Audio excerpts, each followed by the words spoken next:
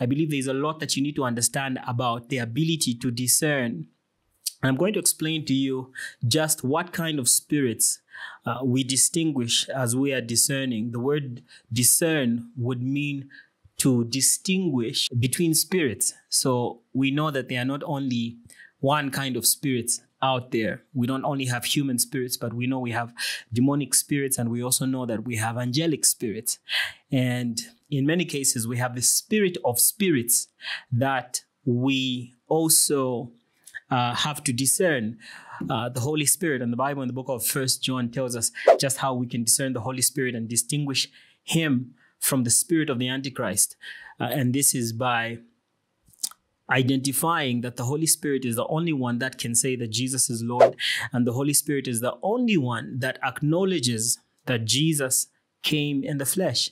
And any spirit that does not acknowledge that Jesus came in the flesh is not of God, and this spirit is that spirit of the Antichrist, which has been said that will come into the world and is already in the world even today. I must mention that discerning of spirits goes beyond just distinguishing spirits, but it also goes into identifying the intention of spirits.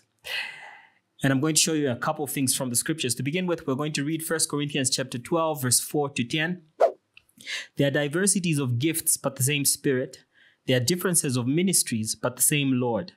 And there are diversities of activities, but it is the same God who works all in all.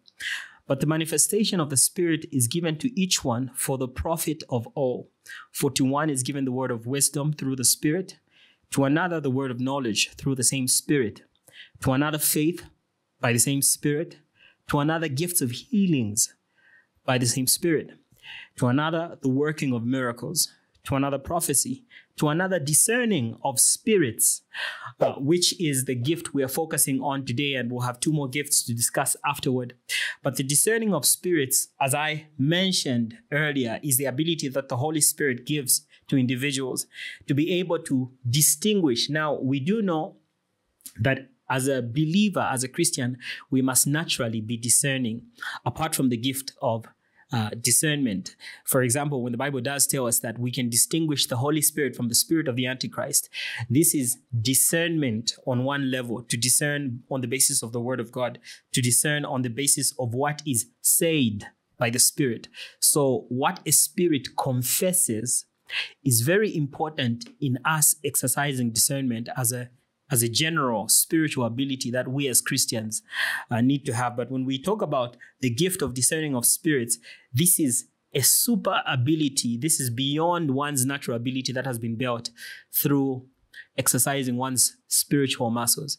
So discerning of spirits would then be a gift that would increase this capacity in a supernatural way in a moment when such a discernment is needed. Man is a spirit.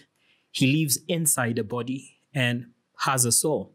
So when God formed man from the dust of the ground, he breathed the spirit into man, and man became a living soul, and the soul became the interface through which he is able to control this vehicle called the body by the spirit.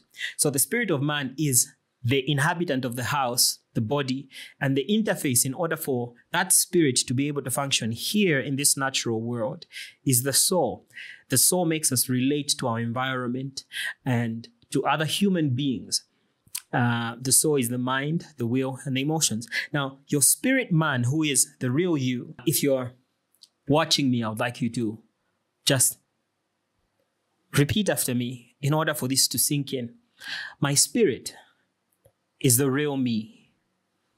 I live in a body and I have a soul. So your spirit is the real you. You live in a body and you have a soul. This means that the function of your body is a reflection of your spirit. What your body is able to do is a physical reflection of your spirit's abilities.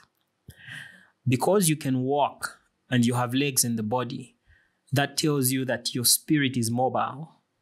So your spirit may not necessarily move in the same way that your body moves by walking. There could be way more ways that your spirit could travel. But the fact that your body can walk is a reflection of what your spirit is able to do. The fact that your body has eyes shows that your spirit can see. The fact that your body has a mouth shows that your spirit is able to communicate. And so your spirit has senses. And these senses would be the original of what a sense would be like. You know, in the natural world, in our bodies, we understand that we have 5 senses: sight, hearing, taste, touch, and smell. But in the spirit, in your spirit, the senses that you experience in your body would be far much more in terms of their intensity and in terms of their numbers. So you are able to sense in more different ways than you would sense physically. But the physical aspects of your body are spiritual representations. Or should I say the sensory aspects of your body are physical representations of what your spirit is able to do. I'm reminded of a scripture, I'll just brush over it quickly, that says, "Let us make man in our image, after our likeness." So God here is describing to us how that our image is made in God's image, right? But it is a reflection of his likeness. It means that everything our bodies are able to do is a reflection of God's spiritual abilities.